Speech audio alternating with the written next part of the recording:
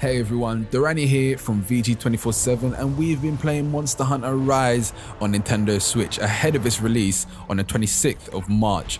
And alongside our official review, we thought it'd be cool to just have a quick conversation about the game. But don't worry, there's no spoilers here. Let's get started. Let's go!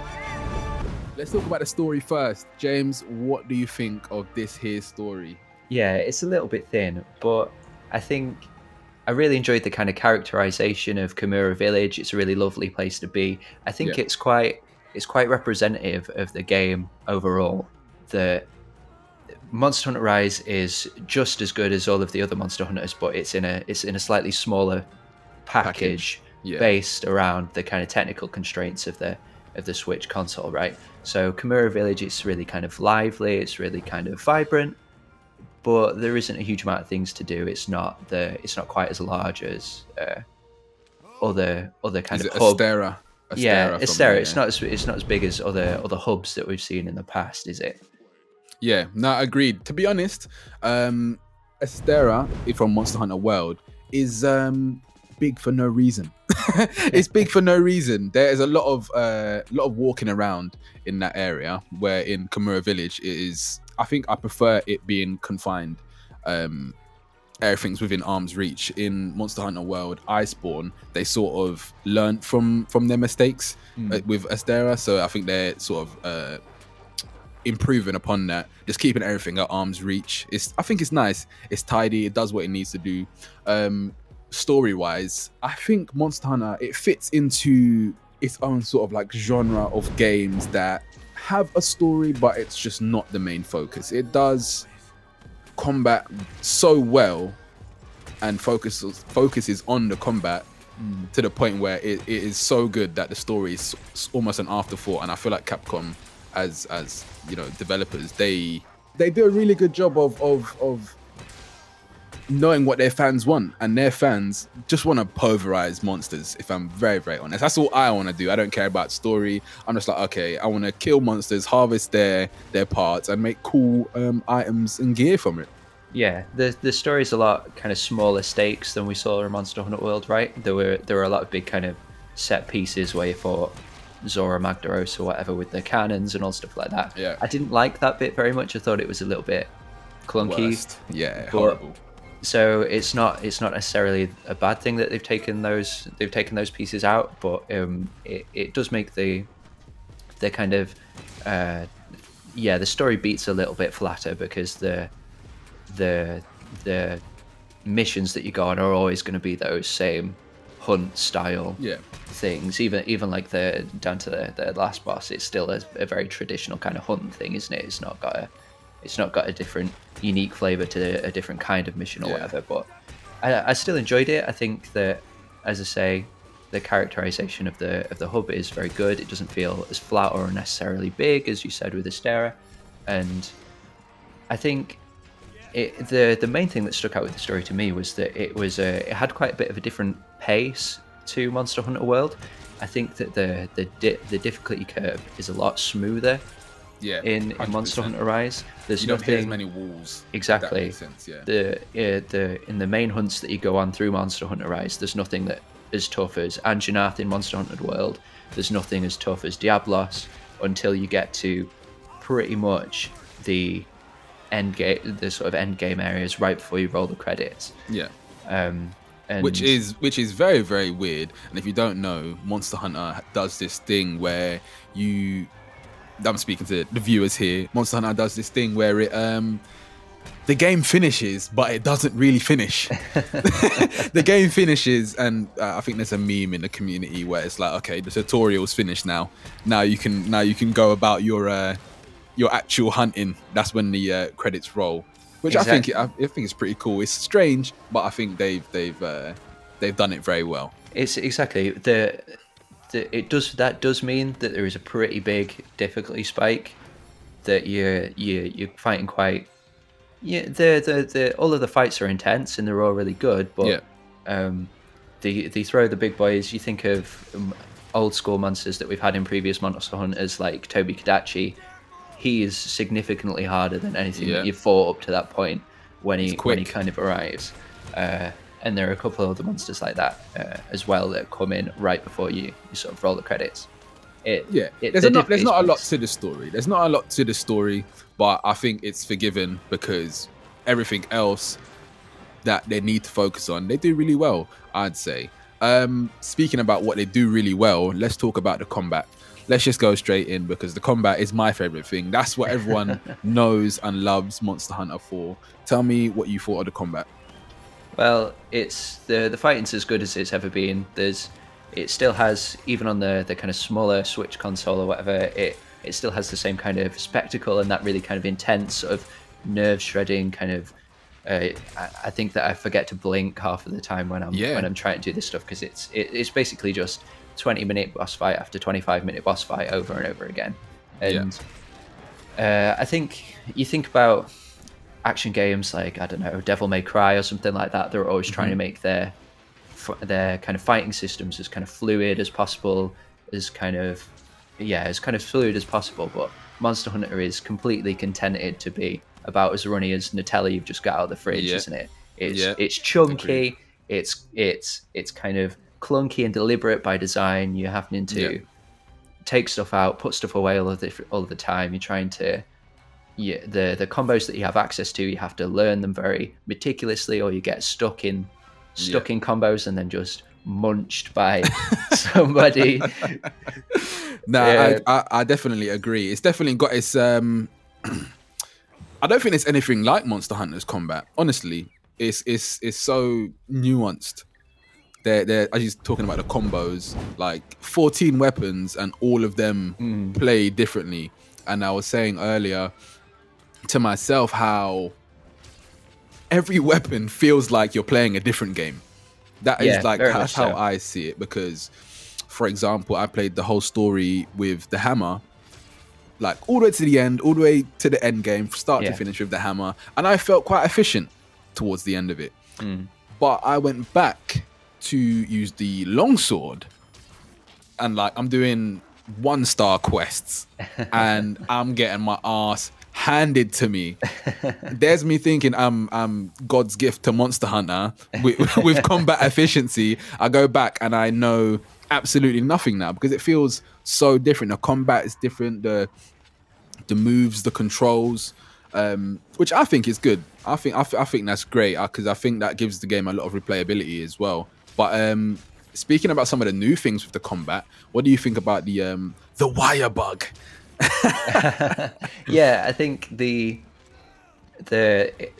new kind of level of kind of verticality that this kind of, well, the main thing that is really is it's a new kind of exploration and movement tool essentially, isn't it? Where you have a sort of Spider-Man style sort of sling web shot that you can use to lift yourself into the air or run up walls and all that sort of stuff. And the main use for it is to soften up monsters so that you can eventually weaken them and ride them, isn't it? Yeah. And like I was saying about, you have to put your weapon away to use potions and all that sort of stuff, kind of chunky by design. It's very much integrated into the combat system in that way, that you have to put away all of your weapons and then you can kind of slingshot about the environment as you want to, and then you can kind of from the air integrate that into attacks that way. And I think that it's interesting. It's a really good kind of explorative tool in terms of helping you get around the environments more easily and in a more kind of tactile and interesting way than just kind of sprinting around all the time, which isn't a huge amount of fun. Gives you way more movement options. I think where a lot of the weapons are quite clunky, not clunky, but they're slow. A lot of the weapons that were slow in World are now super mobile, and that was quite a shock. There's a lot of room to escape.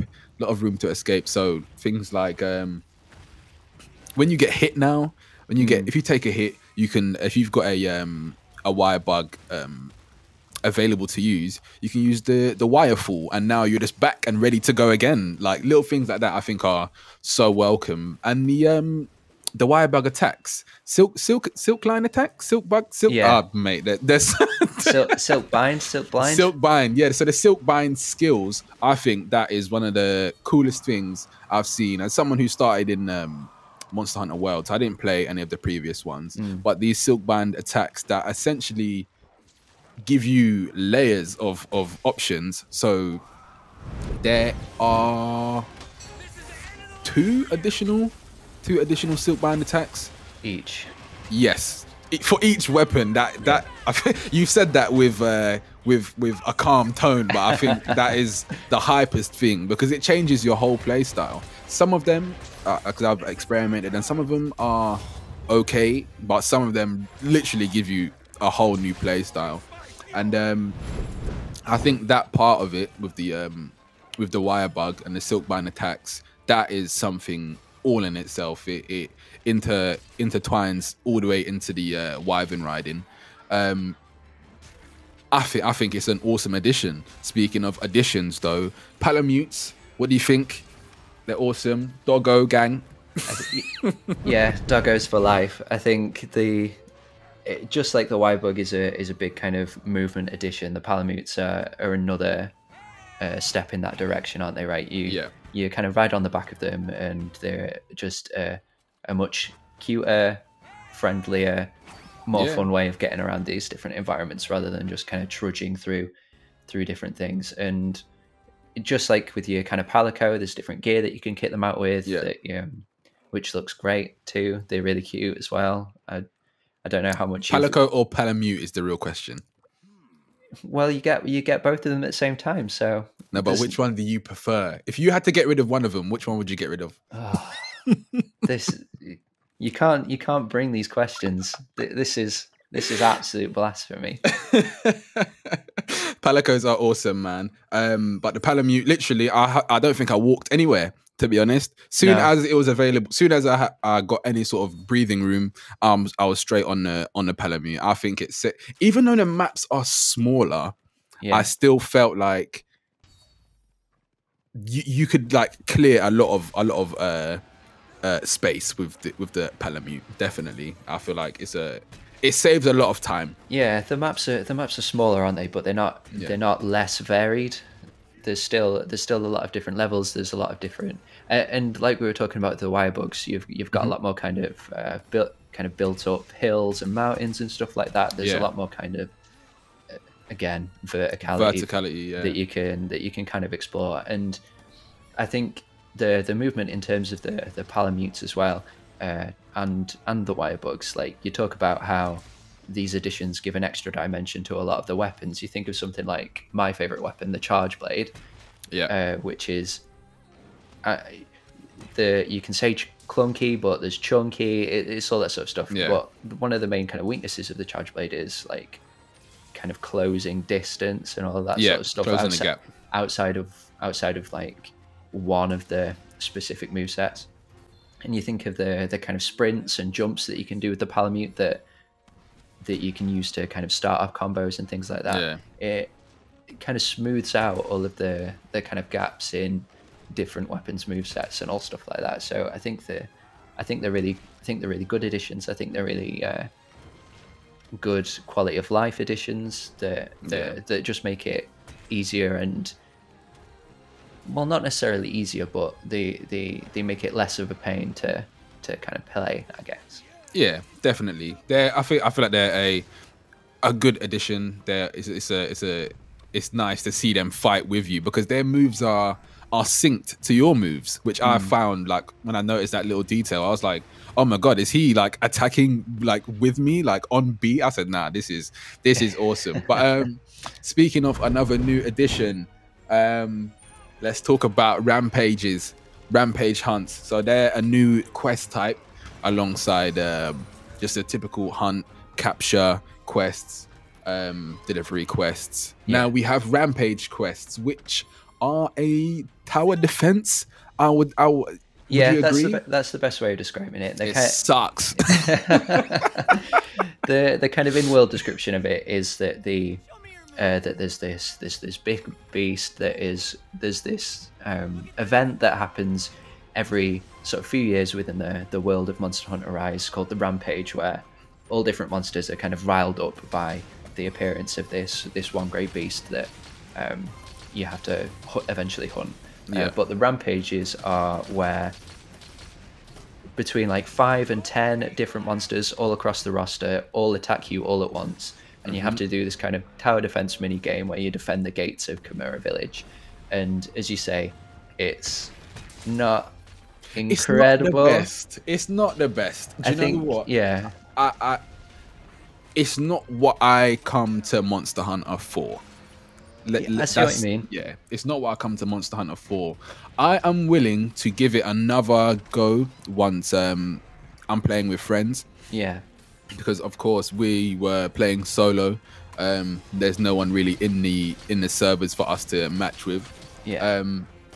So when my pals all grab the game and I play with them, maybe I'll have more fun with it, because I played the mandatory Rampage quests and then I avoided it like the plague. All of the optional ones I haven't done, but I think there's quite a lot of one of the weapon trees are linked specifically to Rampage, and it sucks because I hate it when good weapons and good gear are tied behind a game mode that they want to promote it, they want people to play it, so they put like a lot of the good gear behind it, but I'm like, I don't want to play this. There needs to be another option for me, but yeah, it's just not my cup of tea. Well, so the main kind of reward for doing the Rampage quest are defender tickets, and so you use those to power up pretty much every weapon in the game.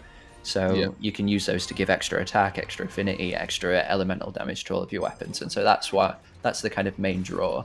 But I think the main reason is that Rampage is the kind of more frantic kind of plate spinning of a tower defense doesn't really mesh that well with the kind of sedate speed of like for example, if you get poisoned by one of the attacking monsters, whatever, it's an absolute disaster, isn't it?